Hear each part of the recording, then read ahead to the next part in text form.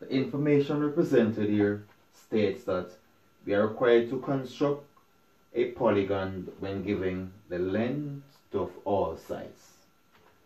The information here is AB 50 millimeters, BC 65 millimeters, CD 54 millimeters, ED 70 millimeters, AE 60 millimeters, and angle A is 120 degrees, angle B is also 120. It's very important to represent written information like this in a graphical form. Based on what we have this represents a 5-sided figure, 1, 2, 3, 4, 5, which is a pentagon. The first step would be to sketch our base. Our base AB is 50 millimeters. We also have an angle at point A, which is 120 degrees. So here we have an angle here of 120 degrees. Point B also has an angle of 120 degrees. So we sketch those first. 120 degrees. Side AB, which is 50, it's good to write that in. Side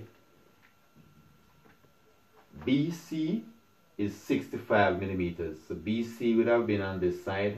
BC 65 millimeters.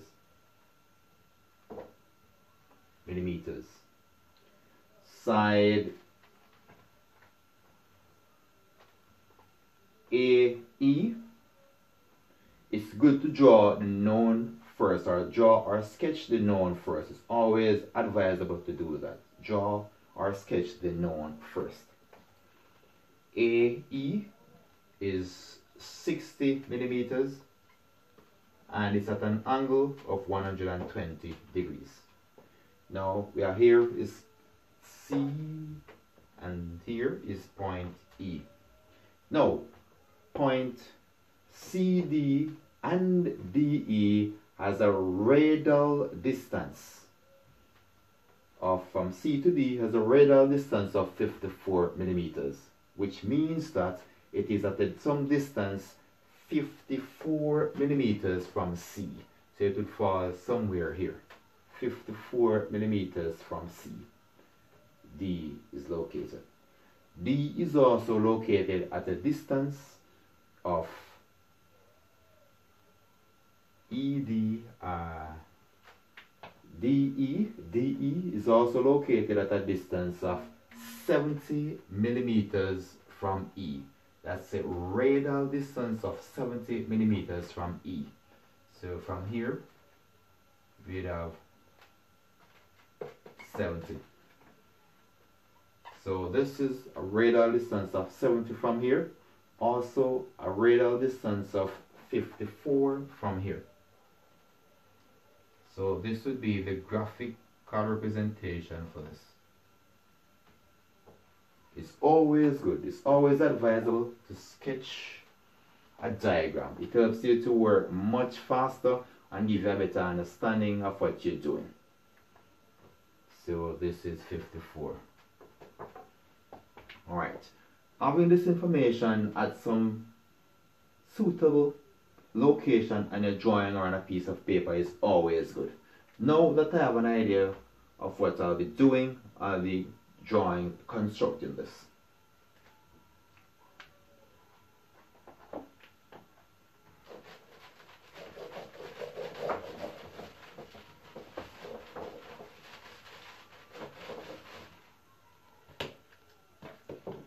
The first step here is to draw a horizontal line, AB.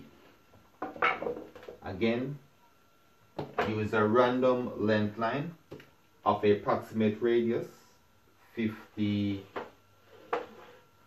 millimeters or more. So now that I've drawn my horizontal line, my next step is to identify my starting point A From point A, measure 50 millimeters. That will give her a point B. So A to B, 50 millimeters. Hope this is large enough to this. 50 millimeters. B.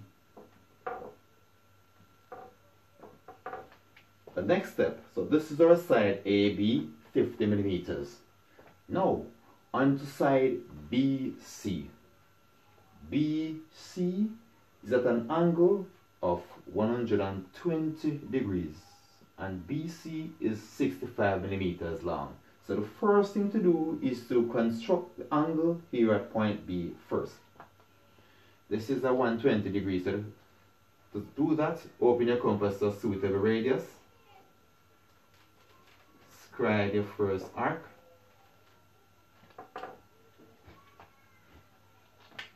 Using this point as center, go 60, 60, 120.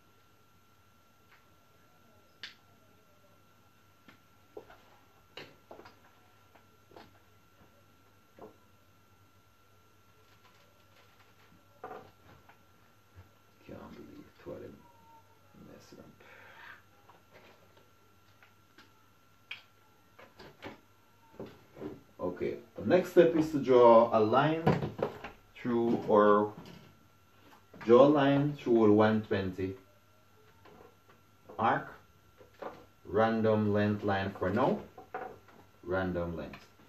You could also go ahead and construct your 120 degree angle also at point A.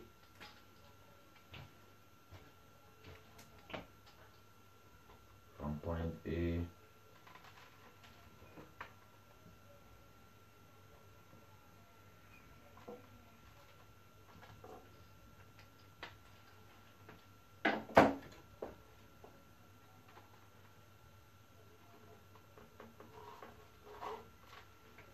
so here we have our 120 degrees, and across here 120 degrees also. Now that we have drawn these lines, we can mark off the distance on these lines. So B to C is 65 millimeters. So I open my compass to 65.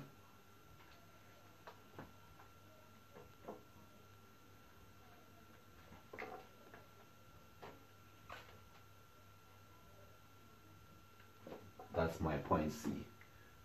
Go across to point AE, AE, which is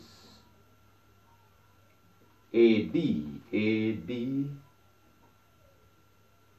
AE, yes, AE, which is 60, AE, 60. What I, 60.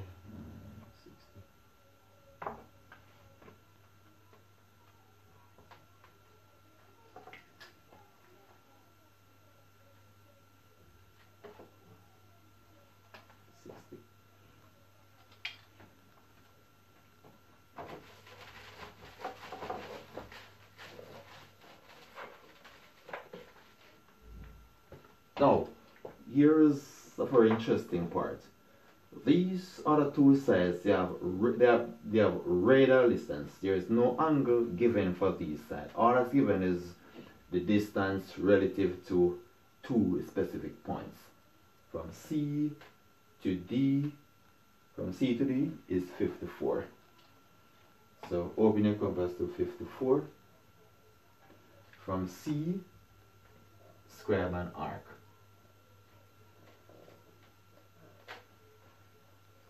From E to D, 70. Open your compass to 70. place using E as center, square of an arc. At the point where both arcs meet, that's our point D. Next step is to join D to E, C to D. And now we can brighten up.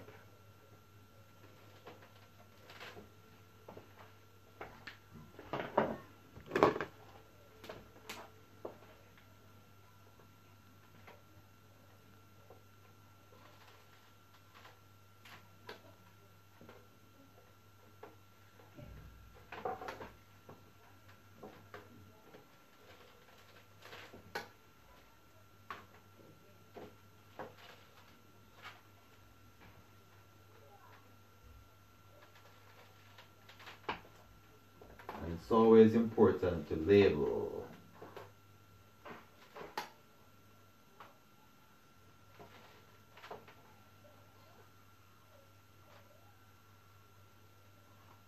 And in labeling, your dimension line should not be less than 10 millimeters from the object. That's one. Second thing, your extension line should not touch the figure.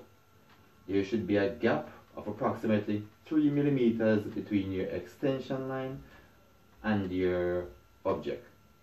Second thing, your extension line should be parallel to the side being dimensioned. Third thing, your arrows should be shaded. Alright? Very important dimensioning technique.